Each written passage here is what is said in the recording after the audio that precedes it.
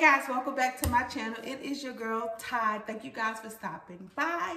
Today I'm going to show you guys a punch that I'm going to make that's going to go along with your Thanksgiving meal. I know Thanksgiving is approaching, but you can't have Thanksgiving without having a punch, something to drink, right? So I'm going to show you this drink. It's really easy and really tasty. So let's get right into it. All right, let's get into the video. Okay, right here, I'm placing the ice, being careful to place the ice into this glass bowl. You want to be careful because you can break it sometimes. So be really careful with that. I got about, just make it about 2-3 cups is good of ice. And then we're going to place 3 cups of cranberry juice. I'll make sure it's cocktail. We're going to place that in.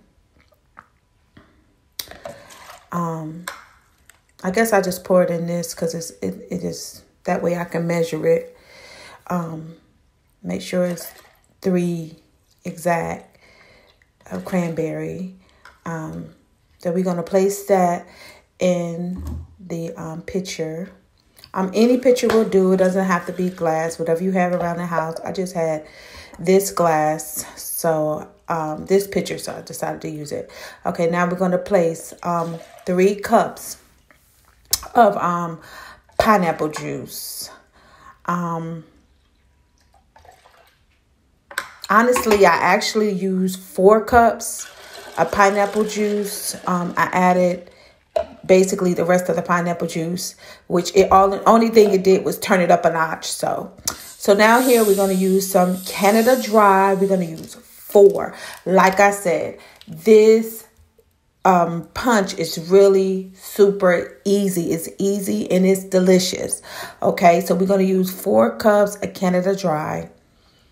If you don't have Canada Dry, that's fine. You can use any ginger ale.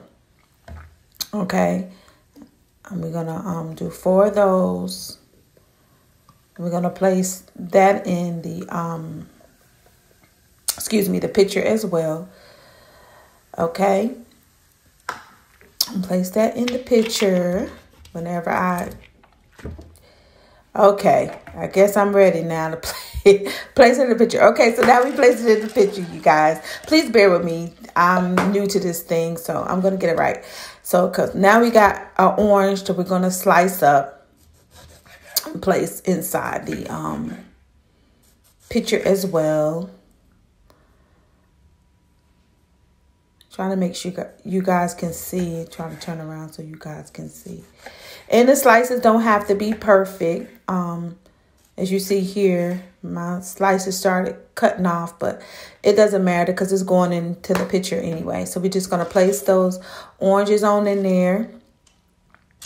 Okay, you guys. And then we're going to take a lime. And yes, I've washed off my fruit. So make sure you guys wash your fruit off. But I had already did that prior to doing this video.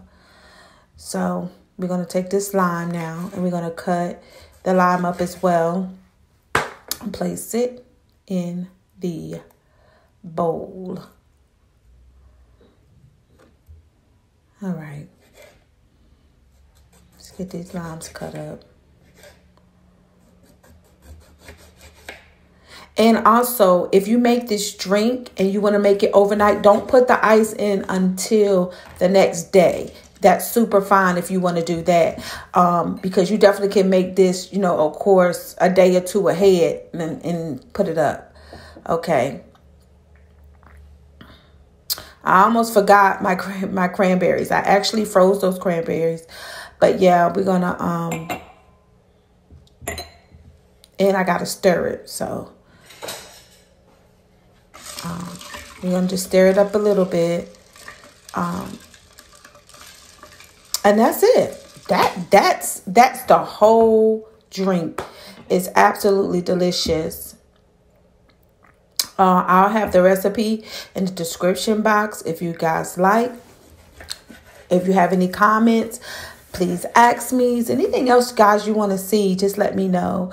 So now I'm going to take just the little scraps that I have over there, just so I won't waste anything. And I'm going to put a few more cranberries, and then I'm going to pour it up so you guys can see what it really looks like in a glass.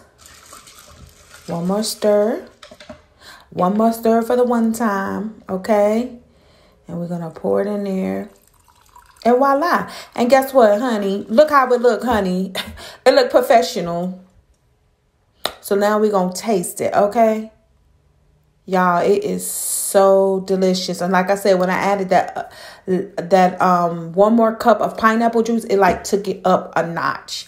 So here we go, guys. This is the finished product. I hope you guys like this video. Please like, comment, and subscribe. And please, thank you so much. And y'all have a blessed Thanksgiving. I love you guys. Talk to you later. Bye.